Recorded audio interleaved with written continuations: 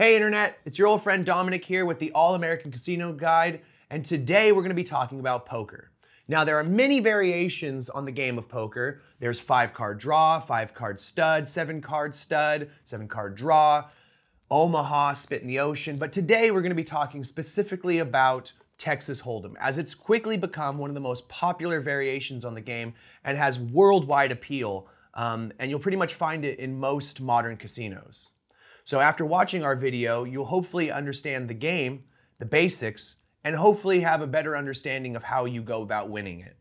The first thing I'd like to talk about is the number of players. Now, like any game of poker, Texas Hold'em can be played with as few as 2 players, but in my opinion, the game gets more interesting the more players you get around the table, and in any tournament scenario, you're gonna see anywhere between 6 and 9 players, as well as a dedicated dealer who is not actually playing, but just simply overseeing the game and making sure everything runs smoothly. Now, Texas Hold'em, like any game of poker, revolves around a number of betting rounds that culminate possibly into an actual showdown where players will reveal their hands. Let's go ahead and delve a little bit deeper into that. This video is more of a beginner's guide to the game of Texas Hold'em. So what we're going to be doing here is talking a lot about the jargon and the various phases that go into any hand of Texas Hold'em. Most of the tutorials that I've found out there kind of step over this, and I think that makes the game a little unapproachable to the uninitiated. So hopefully we're going to go through this and you'll understand the game a little bit better.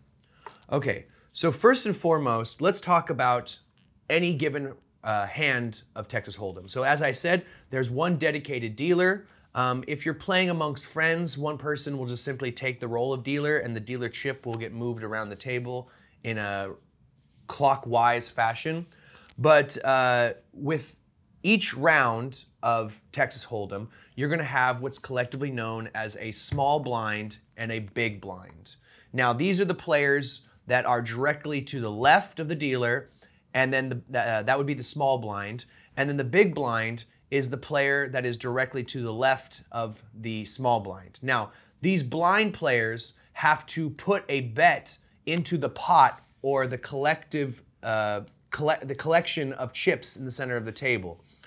This bet is arbitrary and it depends on the stakes of the table or what level the tournament currently is at. But for the sake of simplicity here, we're just gonna go ahead and say that the small blind is $25 and the big blind is $50, all right? So the dealer, after the small blind and big blind bets are already in the pot, is going to deal 2 cards face down to each player. Now, I'm going to assume for this example, there are 5 players at the table, all right? So I'm gonna go ahead and put those 5 players out as such. Okay, try to get those in shot. All right, great. And then I'm gonna go ahead and deal like a second card to each player. Now these cards remain face down until the very end of the round. And the only player, and only the player can look at them. All right, so you can peek at them as much as you want, but you wanna be very careful not to reveal your cards to anyone else because that would give them an unfair advantage to know what you're holding. All right, so this first phase is called the blind phase. All right, where we're working off basically blinds, okay? You're working blind with just what's in your hand. So the small blind and the big blind are already committed to the pot, as I've explained. Now, the player directly to the left of the big blind now has a tough decision to make. They have to look at their cards and they have to decide based on the strength of those cards if they want to match bet the big blind, if they want to raise the big blind and actually bet more than the required amount, if they want to fold their hand. If they fold their hand, they decide that this hand is very weak and not worthy of the bet that is required to play it. So if they want to fold, they'll push their cards towards the middle of the table, signaling the dealer that they wish to fold their hand. A fold is a surrender of your hand, so you are no longer participating in this hand whatsoever. The other option is what's known as an all-in bet. Now, an all-in bet is kind of the highest tension moment in any game of Texas Hold'em. because what happens is a player literally bets every dollar they currently have. All right, so all their chips get shoved towards the middle of the table. This is an all-in bet. Now, other players have to either match that amount of money with their bet, or they have to push in all the chips they have if they have less than the all-in bet of the player to their that just made the all-in bet. It's very high stakes. It gets really crazy. But going all in the blind round is a real gamble, and I highly recommend you never make a move like that. So after this third player has decided if they want to call, meaning bet as much as the big blind, raise, add more money, fold, or go all in, there's the next step is to continue around the table, going clockwise to this next player who does the same, and then again the same, and then it goes back eventually to the small blind, who will be required to decide if they want to put the other half of the bet in, because remember, they've only committed $25 out of the $50 big blind. So this player has one last option to decide if this hand is strong or not. If it's strong, they'll match the bet, or they could potentially raise or potentially go all in. But if they don't want to put the other $25 in, using this example, their option, of course, is to fold, pushing their cards towards the middle of the table. The last player to act will be the big blind, who has, again, one last option to raise the bet. If the big blind raises the bet, then we go into another round of bets where people will have to decide to match the bets, raise the bets, fold their hands, go all in, so on and so forth. But once the money at the table is all good, then we move on to the next phase, which is the flop phase. So let's just assume for this example that two players fold their hands, and this last player went ahead and matched the $50 bet, and the big blind went ahead and just said to roll the cards. Now, in phase 2, we then have what's called the flop phase, or flop round, okay? So the dealer will always burn the top card of the deck. Don't ask me why, it's just some sort of strange tradition, or it aids in the randomization of the game. And then they will put 3 cards face up simultaneously. This is collectively known as the flop. Now, the flop is a communal pool of cards.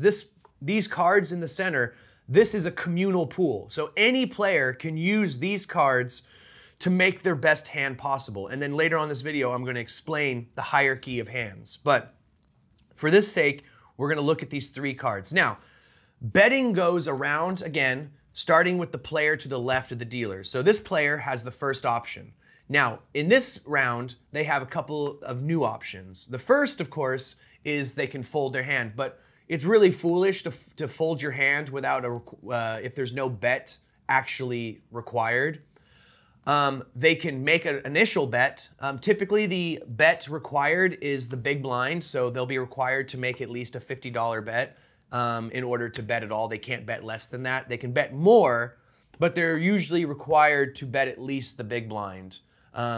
So for the sake of simplicity and argument here, we're going to say that this small blind player right here has matched up some cards, or they have a real strong blind hand. So they're going to go ahead and put $50 in, okay, into the pot, or this collection of chips where all the winnings go, okay, the potential winnings. So then it goes clockwise to this player right here, who then has to decide, based on the strength of his hand, if his hand is capable of winning overall, and they will want to make a bet, okay, or they'll want to fold, or they'll want to go all in, or they'll even raise the pre-existing bet. Now, let's go back for a second. I'm sorry. This player also has a check option. If you check, what you're essentially telling the table is, I don't want to make a bet right now. I simply want to pass my betting option to the player to my left. So if this player checks and this player checks, then this player is left with the first option. And if they check as well, that's 3 checks around the table. That would be the end of the round. Okay, so let's go ahead, for simplicity's sake, let's just go ahead and say that instead of this player making that $50 bet, they check, player 2 checks, and then player 3 checks. So this gives you a good idea of what a checked round looks like. So no new money is added to the pot, and we simply are left with these 3 players still in the hand. Now, the next thing is the dealer is going to burn another card, okay, removing the top card from the deck. And this is the next round. This is the 3rd round, and this is the turn round.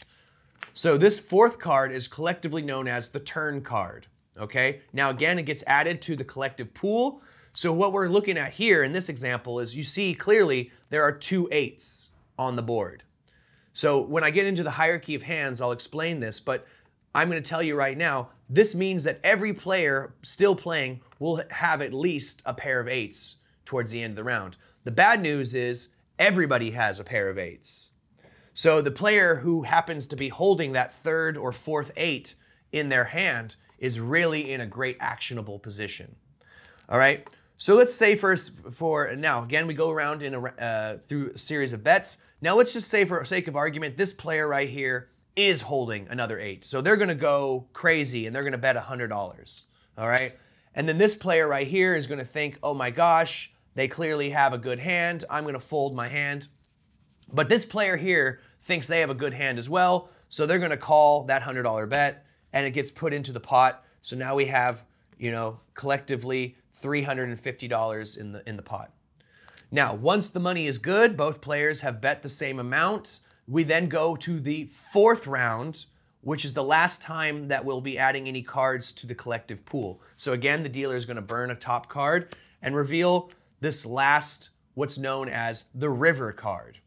The river card is the last card that'll be added to the collective pool. So you see here, this 2 of hearts is not really going to help anything. So for simplicity's sake, we're going to say that this player checks, and then we move to the 5th and final round of any game of Texas Hold'em, which is known collectively as the showdown. In the showdown, the player who is directly to the left of the dealer, who's still in the hand, has to reveal their hand first. So this player is going to reveal that they're holding nothing, essentially, just a 6 and a 4. So they were bluffing in the sake of playing off that they had maybe matched that 8. So here they have a pair of 8s with an ace, a jack, and a 6.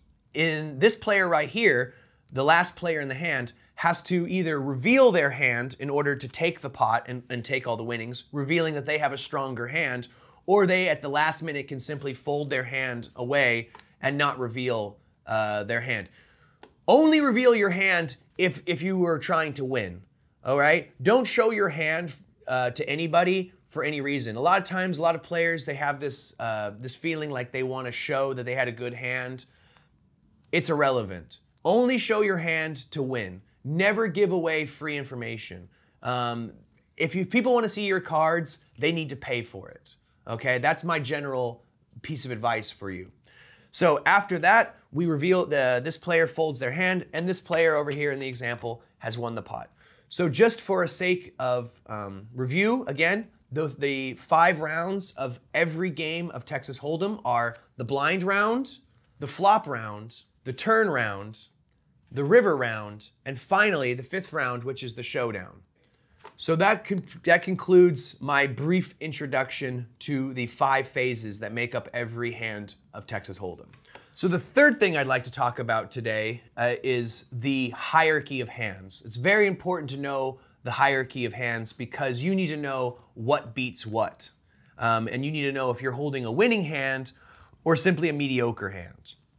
Now, the worst hand you can possibly hold in poker is simply called high card. All right? So out of your 5 cards, none of them match, none of the suits match, and in reality, all you're left with in this particular example is queen high.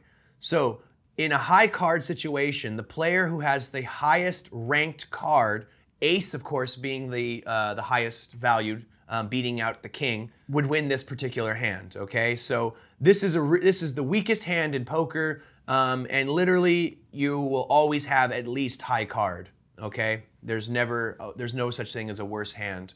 But high card, a queen high is not a great hand, but it's certainly a winning hand if the other players only have jack high, for example. The next best hand is simply a pair. So 5 cards, and if you have one set of cards that are matching, so in this example we have 2 3s, okay, that is a pair of cards, okay? The 7, the 6, and the Queen of Hearts does nothing here. So what you have here is a pair of 3s. Now, if you have 2 players, each with a pair, the player that has the better pair wins. So if anyone, for this example, if you revealed that you had a pair of 3s, if any player had a pair of 4s, 5s, 6s, queens, whatever, they would beat you. The only thing that you beat is a pair of 2s. Now, in the unlikely event that another player has the exact same as you, they both have a pair of 3s, then it goes then to the next highest card, which again is a queen. So, for example, if you went up against a player who had a pair of 3s and so did you, but you have the queen kicker and they only have a jack, you'd be the winner. The next highest hand, and actually pretty much where you can consider your hands to be strong, is 2 pair. Okay, this is the first hand that should honestly be considered a good hand. 2 pair is not great because obviously there's lots of different card combinations that beat it, but it is a decent hand, okay? It does win a fair number of hands in Texas Hold'em. So in this example that I've provided you here, we have a pair of 2s and a pair of aces. Now remember, ace is the highest value in a standard deck of cards, okay, for poker. So this player has revealed 2 pair of 2, pairs of aces, and like I said before, it goes to whatever player has the highest pair. So if another player has 2 pair, but they don't have a pair of aces, you have won because you have a pair of aces. Even if they have a pair of kings and a pair of 10s, your pair of aces and pair of 2s beats their 2 pair because aces are the highest ranked hand you can possibly have. In the incredibly unlikely event that 2 players have the same 2 pair, then it goes to whatever player has the better a high card, which in this case, this player has revealed they have a 7 high kicker card. The kicker card is the card that doesn't match with anything else. It simply exists to break ties. That's why we call it the kicker card. So that's just a little bit of nomenclature for you. All right. So the next highest hand, which is where things get really interesting, in my opinion, is the 3 of kind. Okay, the 3 of a kind, you have 3 cards that all share the same value. Okay, in this example, we have 3 5s. Okay, so 5 of diamonds, 5 of hearts, 5 of clubs. And then your 2 kicker cards are ace and 2 in this example. Now, with like all hands, if you have 3 of a kind and another player has 3 of a kind, then it goes to whichever player has the higher ranked 3 of a kind. Now, after 3 of a kind, this is where things get a little bit interesting because what we have is called a straight. Now, a straight can be formed by any 5 cards that form a series. And by series, I mean a numerical counting series, 3, 4, 5, 6, 7 in this case. It does not necessarily need to be 3, 4, 5, 6, 7. It could be 4, 5, 6, 7, 8. It could be 5, 6, 7, 8, 9. It could be any combination of 5 cards that form a numerical sequence, okay? And they don't need to be the same suit. Same suit. They simply need to be a numerical sequence, okay? If 2 players both have straights, whichever player has the higher straight or the straight that goes higher in the series wins. So obviously an ace high straight is the highest straight you could possibly hold. What's important to know about straights though, and this is a very important rule, is that ace is not only the highest valued card, but it also can double as the lowest valued card. Because what you can do is you can have a 5 high straight, which would go ace, 2, 3, 4, and 5. It's for some people, this is kind of a confusing element, so hopefully I made that rather clear. But yes, you can have ace, 2, 3, 4, 5, that would be a straight, but you could also have 10, jack, queen, king, ace. So both would be straights, but the ace high straight would be the high hand, why the 5 high straight would simply lose to an ace high straight. What's important to know is why a straight is a very, very, very good hand, it still can be beaten rather easily, actually. by what's collectively known as a flush. Now, a flush is when you have 5 cards that all share the same suit. In this case, diamonds. It's irrelevant if the cards are all over the place because we have a 3, a 4, a 6, 8, and a jack. What's only thing that's important is that you all have the same suit. Okay? Obviously, there are only 13 diamonds in the deck, so that's why the flush is considered a higher valued hand than a straight, which can be made up of any suit. All right? So it's a little bit more difficult. But I don't want you to get too excited if you're holding a flush because there is a hand, a couple of hands that could still beat it. While they're unlikely that they occur, they are out there and you need to be aware of them. So the next highest hand is collectively known as a full house. And I'm not talking about that 1980s TV show with the Olsen twins. No, I'm talking about 3 of a kind and 2 of a kind, okay? That's what a full house is. So we already talked about a pair and we've already talked about 3 of a kind, okay? But if you have somehow put together a hand where you have a 3 of a kind and a 2 of a kind, a pair and 3 of a kind, then you have what's collectively known as a full house. Now, in the unlikely event that 2 players reveal a full house, then it goes to whichever player has the higher ranked 3 of a kind, okay? So if, for example, I have 3 8s and the other player has 3 9s, then I have lost the hand, even though I have a pair of kings over here and they might have like a pair of 2s.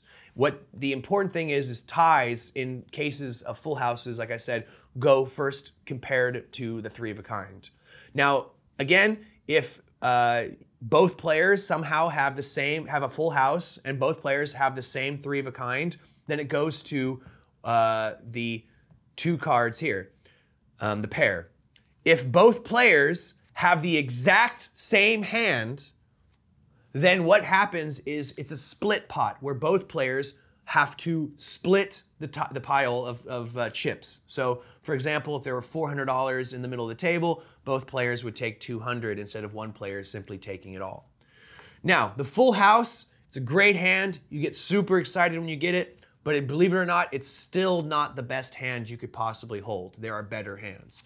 And those hands are known as the 4 of a kind, all right? 4 of a kind is pretty self-explanatory. It's when you have 4 cards that all share the same rank, okay? So you have all 4 9s in the deck because, of course, there are only 4. There's diamonds, clubs, hearts, and spades, and you have all 4 of them, okay?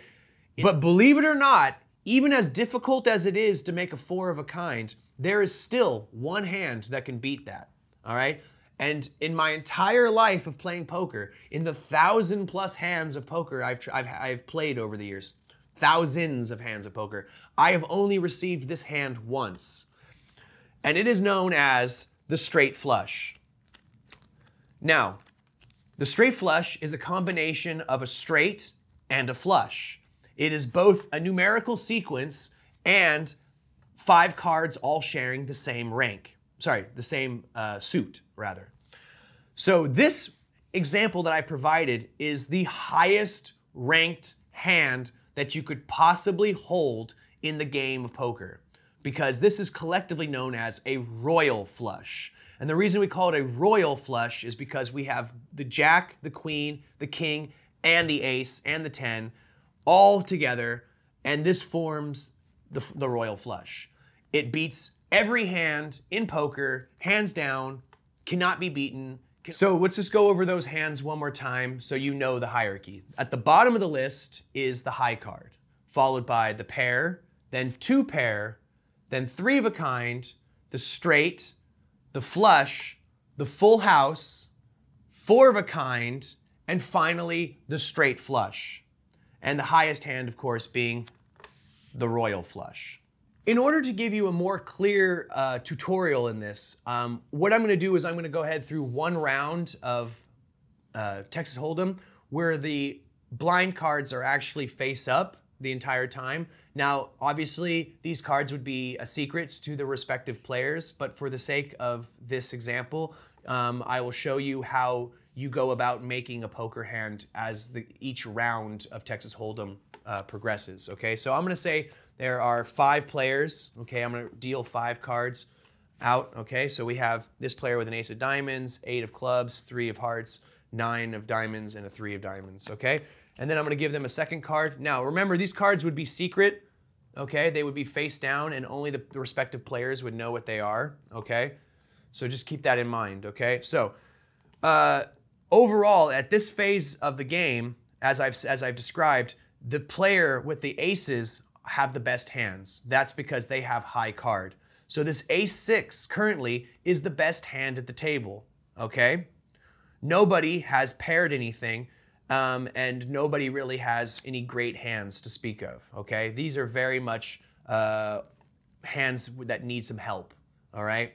So then the dealer burns the top card, reveals 3 cards which form a flop. Now, when this flop happens, these 3 cards form a community pool of cards that all players are free to use to make their best hand. So now you have at least 5 cards. So this player over here would have a pair of aces. This player over here would have ace high. This player over here would have a pair of aces. And this player over here would have a pair of 9s. And this player over here would actually have a pretty good straight draw going because we have ace, 2, 3, 4. So this player right here, right now, is definitely thinking they have a chance of getting a nice straight draw. But of course, this is a bit of a gut check, okay? This is a bit of gambling because now you're hoping that the next 2, there's only gonna be 2 more cards coming out this game, and you're hoping that one of them is going to be a 5, all right? I'm telling you straight up, don't go chasing straights. You're gonna lose a lot of money chasing straights. If it works out for you, do it, all right? Like if for example, this had been ace, 4, and 5, and you already have a straight, that's great. But ultimately, don't go chasing after straights, flushes either. You'll end up losing more money than you think, all right? So then all these players go around betting as normal, and then we go ahead and reveal another card, okay? So now we revealed 3 spades. So any player who had 2 spades would be having a flush right now. Not the case in this particular hand. But we did reveal that 5, and that was not an accident, or that was not on purpose. That was purely by accident. I was just doing this demonstration. So I know I told you don't go chasing after straights, but this player has somehow pulled off a straight. The only problem is if I was this player right here, I would be really afraid because there are 3 spades currently in the community pool, which means any player that was dealt 2 spades is sitting on a flush. And as described earlier, a flush beats a straight. So remember, as good a hand as a straight is, it can be beaten. So don't rely too much on that. Now, they're gonna go around, we burn another card, we reveal the 5th and final community card in the pool, all right? So now, during the showdown, every player is going to build the best hand they can from the 2 cards they were dealt at the beginning and the 5 cards in the middle of the pool. You don't touch these cards ever, okay? These cards you don't touch, only the dealer can touch them, all right? But we have here, this player has a pair of aces, with a 9-8-6 kicker, not so good. This player right here has a pair of 8s with a ace-9-5 kicker, not very good. This player has a pair of aces, ace and ace, with a 9-8-5 kicker. So they're tied essentially with this player. Actually, this player had a 6 kicker, so that's slightly better. This player over here has a pair of 9s. Okay, they almost had a straight though. That's to be pointed out. They did have 9, 8, 7, 5. They're missing a 6, so they can't form a straight from that. And then this player over here has the 5 high straight, ace, 2, 3, 4, 5. So in this particular example, this player right here has pulled off a hand. Now, what's important for me to mention is that this player right here pulled off a straight in the turn round, which means they had an entire round to milk the table for chips, okay? If you know you have a great hand, bet heavy. Go ahead and bet heavy. But be intelligent enough to know what can still beat your hand, okay? So this player right here would have saw those 3 spades, and knowing they had a straight, they would be like, somebody could have a flush, and there are 5 players playing this hand, so that does not bode very well to me. But what's important to consider is the math. Always be considerate of the math. Remember, there are only 13 spades in the deck, all right? And this player right here was dealt one of them. He has the 2 of spades. So you know, if you're holding a straight and you're afraid of being beaten by a flush, if you're holding one of the cards that's required to make that flush, that means the odds of somebody else having 2 other spades is that much more lower, all right? So in reality, there are, you know for a fact that 4 of the spades have already been dealt. So that only leaves another 9 more spades in the deck. Another interesting thing here, of course, is even though he had a straight, which is a good hand, there was still 1 more card to be dealt. So if this last card had been a spade, then he would have actually had a flush. But what's important to know is that his card was a 2, which is not very good. That will get beaten every day of the week by another flush hand. So it was a bit of a gamble there. But yeah, this is an interesting example, and I'm glad we did it. The last thing I want to leave you with is an idea about bluffing, okay? So there's no rule in poker that you have to be honest with anybody. You can lie through your teeth, okay? You can constantly be lying about everything. How strong your hand is, how weak your hand is. You can portray so much information, both verbally and non-verbally.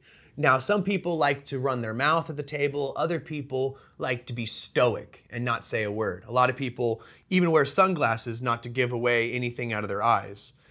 Be mindful of the potential that you might have a tell, though. A tell, if you don't know what that is some habit, some non-specific thing you do that reveals to everybody else that you're lying. You might scratch your head, you might touch your lips, you might scratch your nose, you might tug your ear, you might tap uncontrollably. There are a million different ways to identify a tell. So identifying other people's tells and knowing how you have developed tells is very important. So when practicing at Texas Hold'em, it's important that you maybe have some friends at the table who help you develop as a player and maybe reveal to you that you have this glaring tell that everyone can read, okay? You want to be very deceptive. You don't want to give away any information. That's why many people prefer online poker play versus live tournament play. Because when you play online, obviously, there is no exposure that you have with the other players. They simply are an avatar on the screen with a stack of chips. And you really don't know who they are or what they're doing, what they're thinking. While if you were face to face with that person, you could be reading their face or their body language, or you could be very well listening to what they're saying and how they're shuffling their chips, how nervously they made that bet. There's a number of different ways and things that you could pick up. There are many different sources out there that will give you an idea of how to identify tells. We're planning on doing a video in the future about how to specifically identify some tells and common tells that people might give you.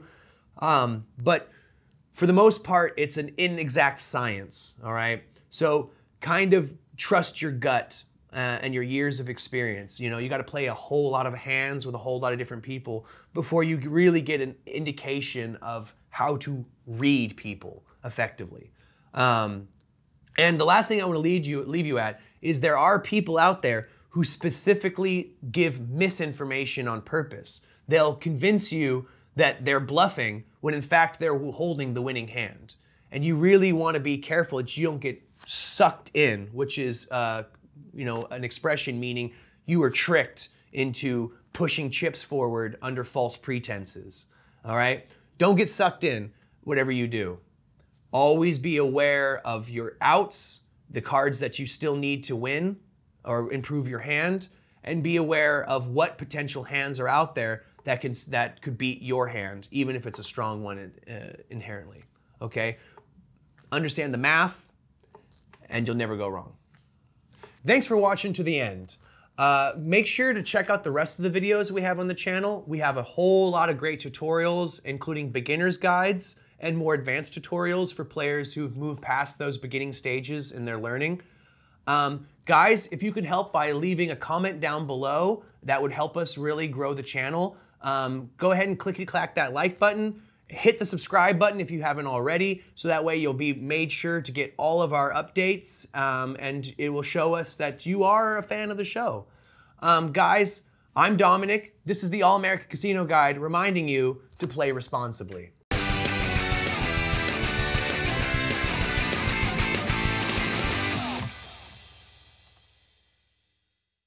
Okay.